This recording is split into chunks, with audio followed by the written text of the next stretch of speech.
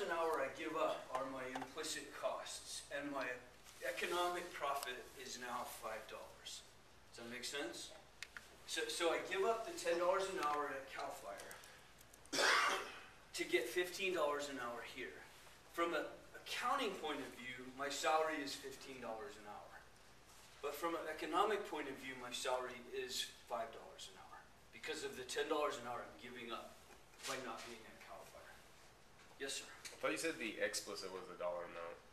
The explicit is the dollar amount, right? Yeah. Oh, I see what you're saying. Yeah, good point. Is he saying, and I don't want to put words in your mouth, but tell me if I'm hearing you, is that you're saying, well, there's dollars, you're talking about the dollars here, even though you're talking about, and it's just the example. What I'm giving up, you're right, you make a good point, is that I'm giving up the salary I would have earned at CAL FIRE. You're right. So you're talking about just the salary portion, not the actual dollar amount about it. Yeah, if that's okay. I mean, I see what you're saying. There wasn't a great example in that regard, but yeah, your point is taken. So when I come to Shasta College, my economic profit, I realize it's a salary, but my economic profit from being here is $5 an hour because I'm giving up the $10 an hour that I was earning at CAL FIRE as well by being here. Yes, ma'am. So from the economic point of view, your implicit cost is the $10, but then what would your explicit cost be? Okay, she said from an accounting point of view? From an From economic point of view? Okay, so the explicit costs are the dollars, right? Is that right? I don't want to put You words said in. the implicit cost was I understand the implicit cost, Okay. but that's what you're giving up. Right. But Okay. what would the explicit cost be? The explicit cost, in this example would be like the cost of production, like it costs Like gas? yeah, exactly. $5 to make a pen. The input costs. There's $3 in metal and $2 in ink and stuff like that. Those are tangible dollars and cents costs. Those are the explicit costs. The implicit cost is the opportunity cost. And now, kind of get away from what you said, just so there's no confusion, is that when I'm on a production line, when I make stuff, every day I come in, I realize there's variances that you're locked into. I mean, you can't just necessarily, well, today I'll make ice cream, and tomorrow I'll make pens, and the day after that I'll make, computers. You can't do that. But during, as a company, I can come in and there's variances into what I make. And here's an example out of the book, is that I come in and have a production line and I make stuff, right? And my two products are umbrellas and sunglasses. And just assume that the factors that go into those are pretty similar, metal, whatever, plastic, whatever. And then I go in today and I look at the weather and I say, well, today we're going to make umbrellas. And what I forego are the cost of making the sunglasses. You see what I'm saying? I'm giving up sunglasses to make umbrellas today. And hopefully, based on the revenue that I'll generate, which we haven't talked about yet, but eventually, that will be a good decision. Tomorrow, if the sun is shining, I may switch over, switch a few things here and there, and I'll make sunglasses. And what I give up is the costs of making the umbrellas. Does that make sense? And I'm trying to make the best decision I can each day based on the circumstances. Clear?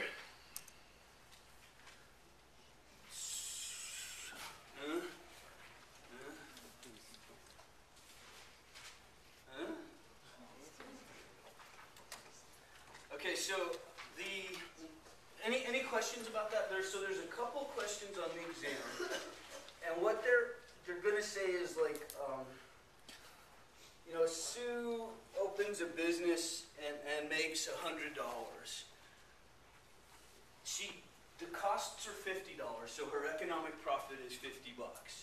But she's also given up, working at some other firm where she could have made, $20. So her economic profit is really only 30. Does that make sense? So it's all about opportunity cost. It's what you're giving up to make the product, and you have to include the opportunity cost in the economic profit. You have to take into account what you're giving up. Okay? Whether it be expense or profit. Yeah, because, it's hard to quantify that, but yeah, the camaraderie at CDF, You know, I give that up to be here at Shasta College.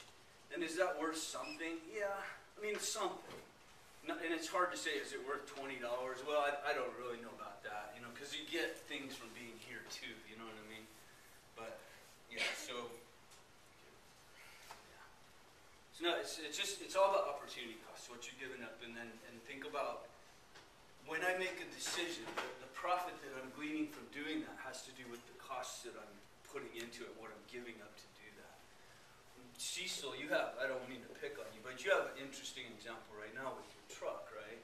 Because you have to go to work, or you want to go to work, but you have to deal with your truck, right? And so for you to go to work, you're going to give up the opportunity to fix your truck, so your cost of going to work just went way up. See what I'm saying? Good. So you make sunglasses instead of umbrellas, so the cost of making umbrellas you give up, but you also give up the revenue. Exactly. Yeah. And then what you're doing is you're trying to produce based on what, you know, obviously there's a smart decision today is going to be umbrellas, right? You know, and then tomorrow maybe it'll be sunglasses. You know, we'll switch some mechanism in our process and we'll make sunglasses tomorrow based on the weather. And sometimes we don't make the right decision. If I give up a job at CAL FIRE that pays $20 an hour and I come here and get paid $15, then I'm taking an economic hit, even though I still am getting an economic profit of $15. You see what I mean?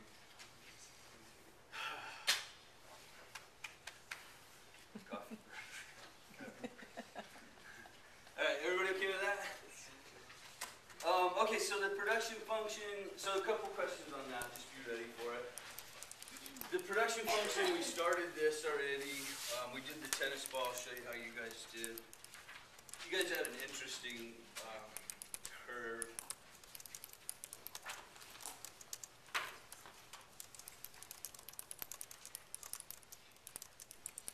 You guys okay back there? Because you've been talking pretty much the whole time. You all right?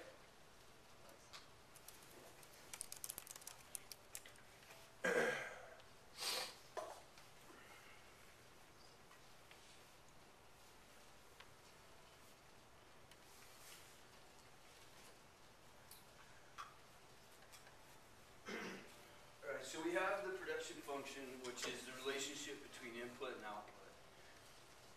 We're going to do the cost side of it first, and then next class we'll do the revenue side of things, and we'll superimpose them. So again, if it looks a little lopsided, like I don't understand why would you go into business just to pay all this money for no return? You know, we're going to get there. Just give me a class.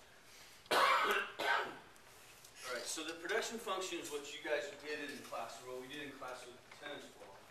And as we add input, let me kind of go through the three parts of it, which you already know, but you have your production, which is obviously the number of tennis balls that we move from one side of the house to the other. Right? You have marginal product, which was, as we added a worker, we were getting increasing output, right? So we added, I think we were going 2 at a time. And so we had 2 workers and we had, I think, 10 or whatever it was, and we added 2 more and we got 15. So the marginal product of 2 workers was like 5 tennis balls or whatever it was.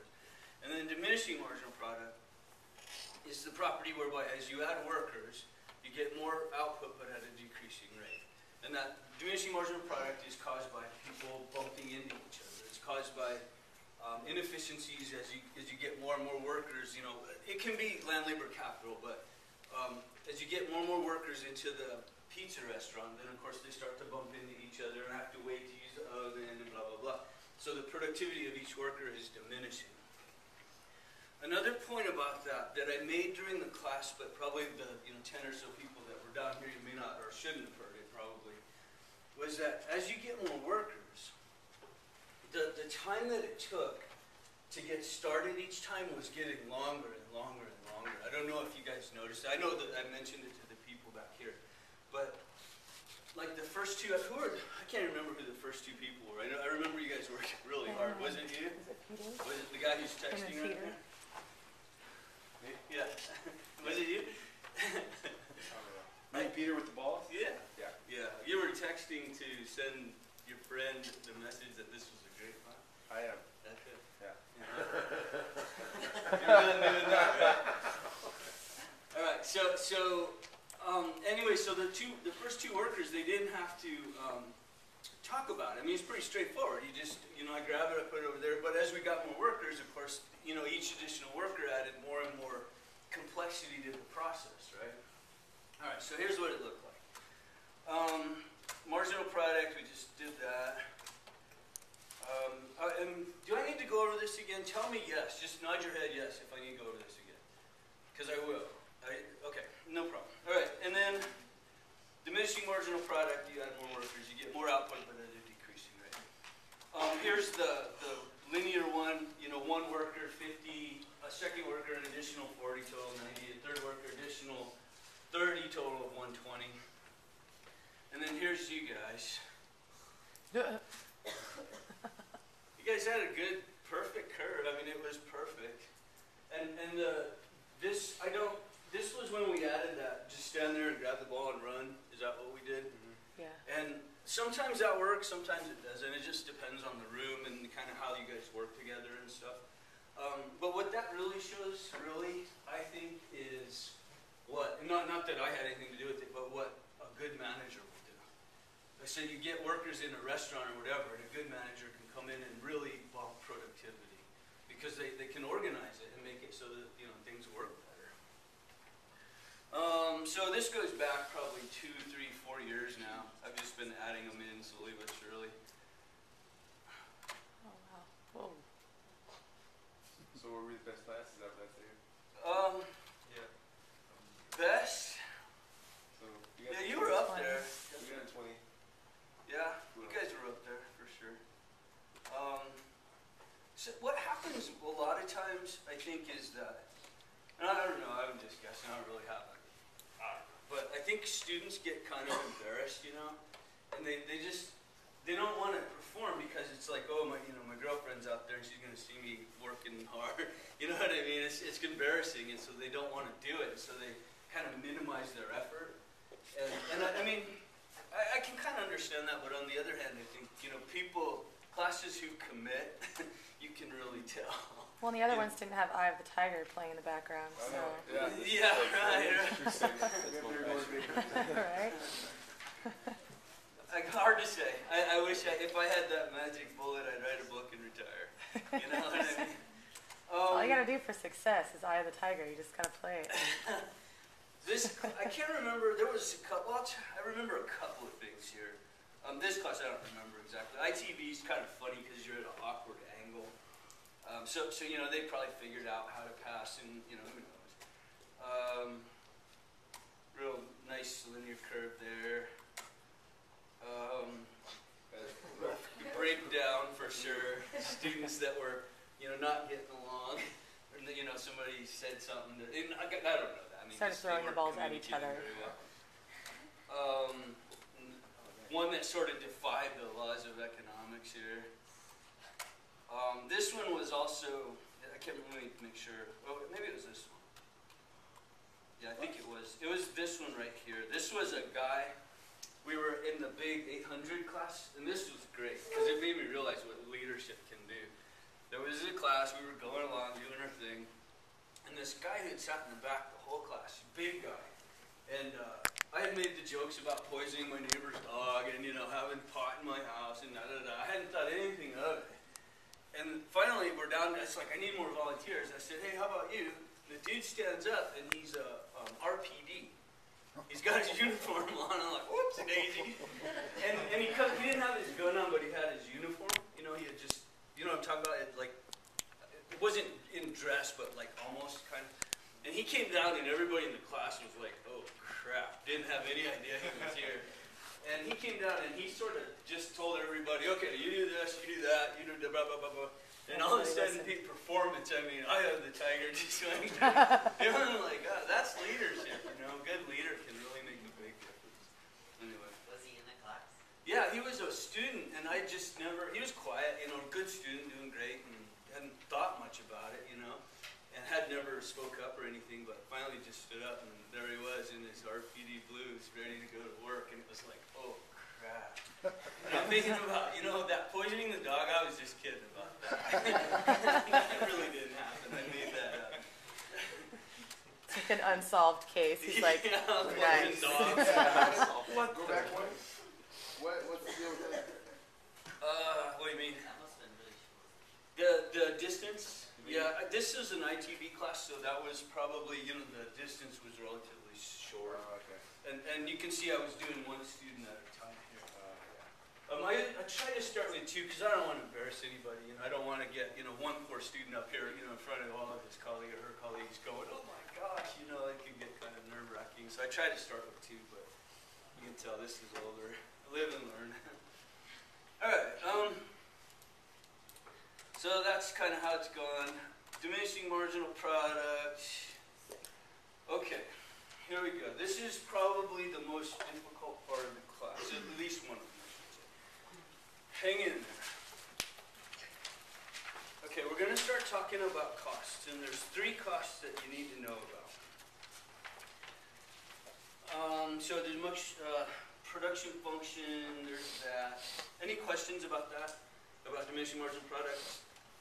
So the property whereby as you add additional input, you get additional output but at a decreasing rate. And the most common variable to add or subtract is labor because it's easy to add a worker. It's harder to add a pizza oven or a new shop, something like that.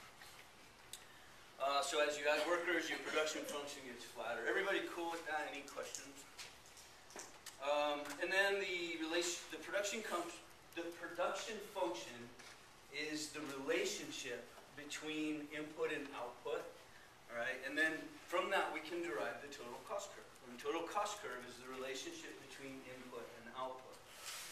All right, so now we've got 2 things going. The production function, which is the relationship between input and output. And now we're looking at total cost curves, which is the relationship between input and cost. So there's 2 things happening now.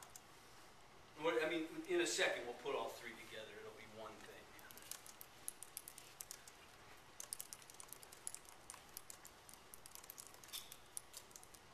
What was the second part you said after this one? The production function. Well, the production function curve is the relationship between input and output. So if we add 2 workers, we get like 10 units, and we add another worker, and we get additional 5 units, total 15. The input and cost. I'm sorry. Total cost curve. Yeah, the total cost curve is the relationship between cost and input. And so there's 2 costs, and we're going to talk about it in 1 second, but there's 2 costs that we're going to worry about right now, and that's the variable and the fixed cost. There's some cost too, but we'll get into that later. So we have a fixed cost in our factory, which is the rent and the payment on our equipment, whatever. So there's the fixed cost, and that doesn't change if we make 1 or 1,000 units of pizza. It's always the same. Then we have the variable cost, which is the cost that increases as we add input, meaning mostly labor. So bear with me once I haven't gotten to that. Hold on 1 second. Okay, so now we're going to do a cost curve. Production functions start out steep and they get flatter, which is caused by diminishing marginal product. Cost curves tend to start out flat and they get steeper because of diminishing marginal product. Give me 1 second here. The total cost curve relationship between input and output.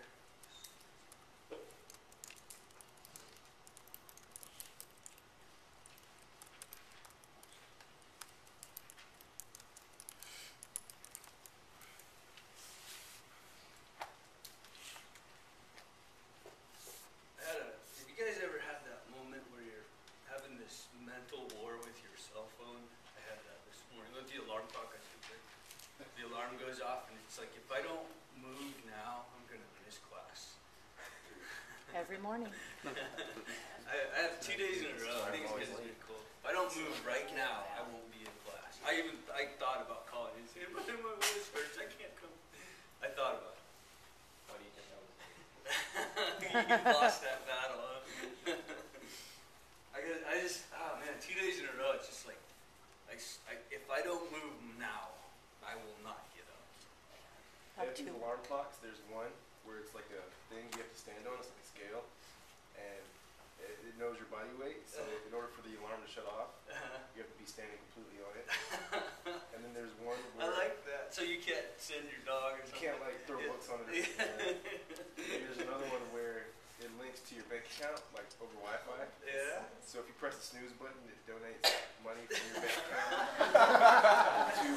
awesome. charity that you hate or something. Oh, you're right. I like that a lot. That's what a great incentive. That's perfect. I like that. There's also, it's like a little electronic, like it's like a ball or a wheel or something. Yeah. When your alarm clock goes off, it falls off and it rolls. And it little motorized. I've seen that on Why did you torture yourself?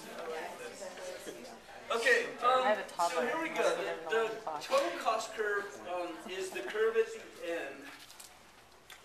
And let me go through this. Somebody had said we'd like to go through it one more time. So let me go through it just to make sure everybody's up to speed. And then I'll graphically show you the total cost curve, and then we'll get into the hard part. Okay, so this is what is it? Cookies. Okay, we have 0 workers, 0 output, no marginal product of labor. So there's 0 workers, no output. So the cost of the factory, the fixed cost, that doesn't change. Whether we make 0 or 100, it's always the same. 0 labor costs, and then the total cost is $30. Okay, the next day we hire 1 worker. Marginal product or total product, really, because it's just 1 worker, is going to be 50. So marginal product is 50. Total cost of the factory is unchanged. The labor cost is for 1 person $10 a day. Total cost is 40. I'll do like 1 more. So the next day we hired 2 workers. Sarah pointed out at one point that this would probably turn into an average, but we'll keep it linear for now. Just keep it per worker. Just makes it easier. All right. So the second worker contributes an additional 40 units of output. All right. So there's their marginal product. The total is now 90. Fixed cost doesn't change. Cost of 2 workers is 20. Total cost is 50. Everybody okay? All right. So as we add workers, we get the cost per unit is going up. And the reason is, and I would write this down, and the same reason that production functions get flatter at the top is because of diminishing marginal product. All right? And maybe make a sentence here. I'm kind of making this up as I go, but there's 2 effects that happen. Is that production functions, as you add workers, they start off very steep and they get flatter and flatter due to diminishing marginal product. That's our tennis ball. The cost curves start off very flat and they get steeper and steeper, meaning that each unit costs more and more and more. And the reason for that is also diminishing marginal product. Right? So be ready to define diminishing marginal product. What is diminishing marginal product? The property whereby as you add more input, you get more output but at a decreasing rate. What causes it? And being able to explain that will come in handy. So what causes diminishing marginal product? And it's pretty cut and dry. I mean, you don't have to have some big scientific explanation. What causes diminishing marginal product? Are you asking? Yeah. I didn't mean to sound all testy there. No. Yeah. Answer the question. Their efficiency. Yeah, basically. But yeah, you're absolutely right. But in a layman's terms, what causes it? Just complications. Yeah, it gets you start bumping into each other. You start having to compete for pizza ovens or for the good apples at the bottom of the orchard. You start having to wait to put a pizza in or wait to get on the right line in the restaurant, whatever. It just takes more time, right? Yeah, so each individual is contributing. That's why each person had to touch each tennis ball, or else why would I hire you? Yeah. Right, so each person is contributing, but the efficiency by which somebody's moving a tennis ball from point A to point B is diminished because each person has to go through that process. And so as a result, in layman's terms, the reason that we have diminishing marginal product is we're competing for resources. It's inefficiency. Okay, and that's really key. So that's really important. I hope everybody's clear on that. So here's a total cost curve, and again, it's all about per unit. So, you ready? Yes, sir. So just to clarify, could I use an example? It's like Subway, when you go in there and one person's making a sandwich and the other person tries to help you, but they also get caught up by the other sandwiches that they're trying to make and look and start bumping into each other. Perfect. That's like the quintessential example. I don't know or care. I'm not saying anything good or bad, but I've always noticed that when you're in the cafeteria over here, in our commons over here, that when there's more than, I don't want to pick people out or anything, but there, especially some people in particular, when they get in there to help, all of a sudden everything just bogs down, And it's maybe even coming out technically a little bit faster, but it's going through so many extra steps, you know. It's like, I just want a grilled cheese sandwich, you know. You don't have to slap it, you know. Just cook it and give it to me. You know? But there's all these additional, you know, people proving their worth by getting involved when they really don't need to be there, you know. Okay, so here's the cost curve. Total cost curves start off flat, get steeper as we increase productivity due to diminishing margin of product. And so here's worker number one. The total cost is $30, which is represented, which is caused by what? What's that $30 cost? Wages. Factory, right, fixed cost, right? And that doesn't change if we make $1 million or $0 or whatever. That factory cost will always be there, right? So that we hire one worker, costs us $10, and the productivity jumps to 50, right? Next time around, we hire 2 workers. That second worker contributes an additional, costs us an additional $10 and contributes another 40 units of output. Third worker contributes another 30, costs us another 10. Next one contributes another 20, costs us another 10. And there comes a point, and here's what we're getting at eventually, is that that curve will start to bend back on itself, right? So the cost curve will start to bend back on itself, and that's a problem. We're going to talk about why later. So when at that point, do you like reduce your workers? Do you reduce how much you're? Yeah, you have to, because Yeah. then you're paying more to hire, you're Make basically less. just backtracking. You could have. Yeah, you're hiring people to hurt your productivity. And there's actually a formula that we're going to talk about that you can take with you to your own place of business. And there's a formula that says the value of the marginal product of labor is equal to the wage. And what that means, and we haven't done revenue yet, I'm kind of getting ahead of myself. But so each person is contributing, you know, 50, 40, 30, 20 cookies. Well, what it all boils down to is how much does each cookie cost? And when they sell the cookie, how much of revenue are we generating from each person's contribution? And in a competitive industry, you're going to keep hiring people until the last person that you hire just makes enough cookies, in this case, to pay their wage. Then you're maximizing your output. Follow? And so I'm going to keep hiring workers until the last person I hire makes enough money to pay that last $10 that they cost me. At that point, I'm maximizing my output. And as a competitive firm, I'm doing as good as I can. I'm maximizing my profit. We'll talk about that in a minute, or coming classes. So far, so good? Okay, so there's 2 costs that we got to talk about. The fixed costs and variable costs, well, there's actually, let me back up. There's actually 4 costs, but we'll start with these 2. Sorry, I kind of missaid that. All right, so we have fixed and variable costs. That's easy. So fixed costs are costs that don't change with output. You know, the rent, machinery costs, you know, stuff like that. So they don't change if you make 1 or 1 million output. You know, cookies. The fixed cost is always the same. All right, the variable costs are the costs that change with output, which would be in our case labor. And not always, but by and large, labor is really the variable cost in the world, really. Because everything else is, in the long run, is variable, yeah, but in the short run, you know, you can't contract, you can't make a Subway restaurant disappear for a day. You know what I mean? It's always there, that cost is going to be there tomorrow and the day after. And over a year, yeah, you could build a new Subway, sure. But day in and day out, the variable cost is labor. And there's, this is application on the exam, by the way. So students have a lot of trouble with this, and the answer is all about output. Students, for some reason, don't like this question, and it's application. And, you know, an example of a fixed cost is blah, blah, blah. And an example of a variable cost is blah, blah, blah. And it's all about, if the output goes up, did the cost change?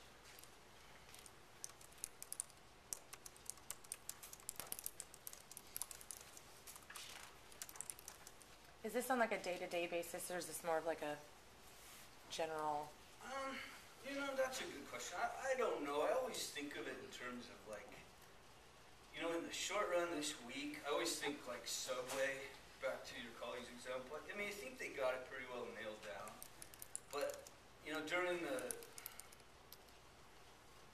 I don't know, just kind of making this up, but like the first week of school, the Subway up here on the lake, maybe they have to get somebody on call, you know, just for a couple of weeks, because we don't really know what that, you know, if the students are going to come here or not this semester. We just don't know.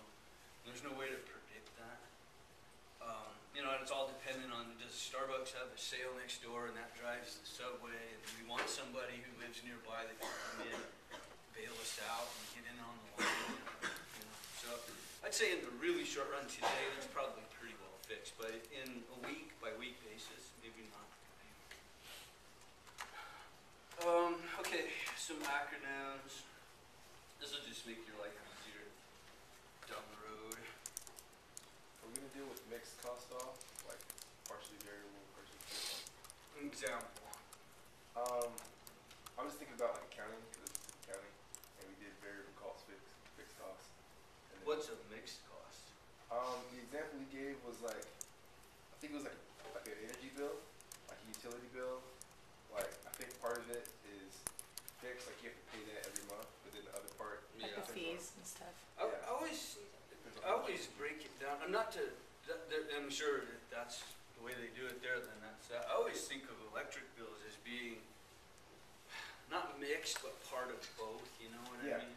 Yeah, I've never heard the term mixed cost before, but He's talking about like within them, when you have an electric bill, like you have like a $15 processing fee, Yeah. and then you have your Right. variable Yeah. gas bill because Right. it changes. or if you're not in there, there's always this low level $10 charge for just keeping the power to the Yeah, Yeah. yeah. right. And then you come in and start business, and then your electric cost goes to $90. And I always see it as, well, 10 of that is fixed and 80 Yeah. of that Yeah. is Yeah, variable. yeah, yeah. exactly. Okay, so some just acronyms to make it easy. So you have variable cost, fixed cost, or well, total variable cost, total fixed cost, and total cost. All right, here we go. Ready? Oh, total cost, total fixed, total variable. Okay, remember that. Any questions? Go back. What was that equation that you just put up? Everybody good with that? Show one more time.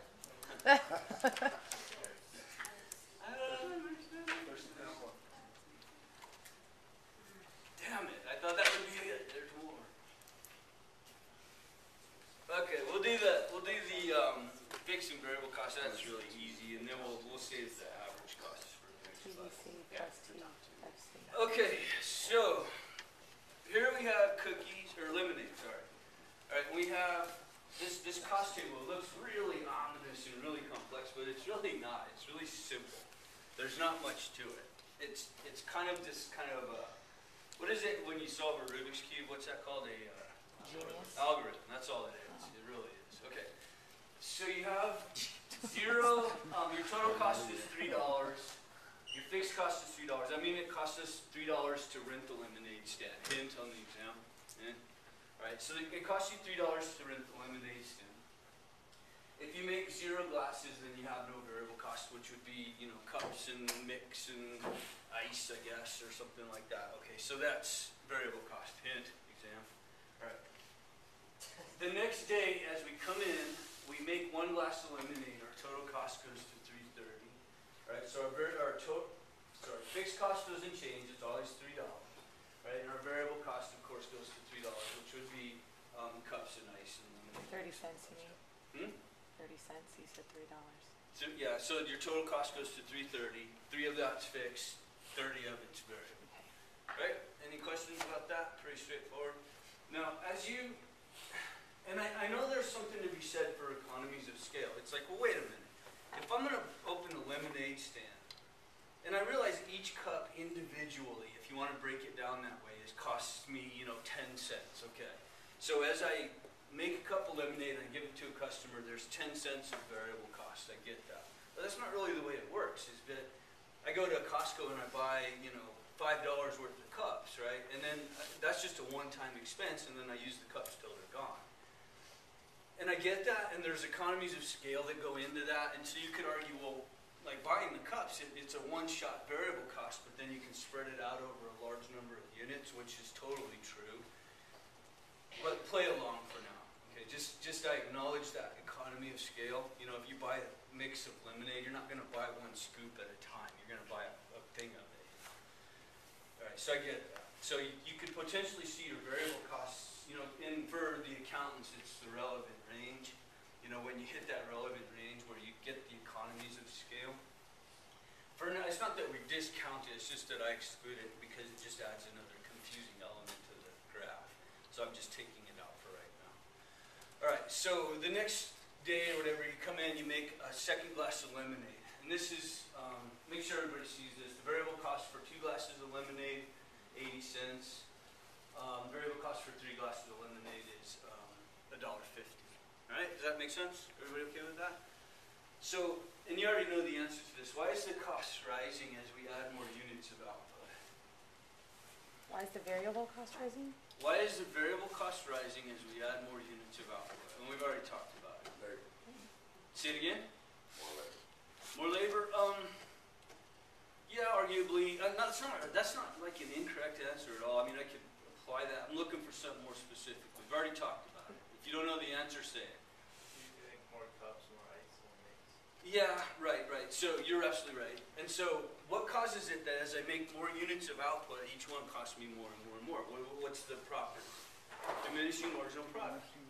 Same thing. So as we make more units of output, each unit is costing me more and more and more. And then the total cost curve starts to bow up.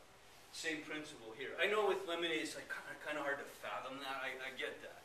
But just play along. So as you add more units of output, your variable cost is increasing but at an increasing rate due to diminishing marginal product.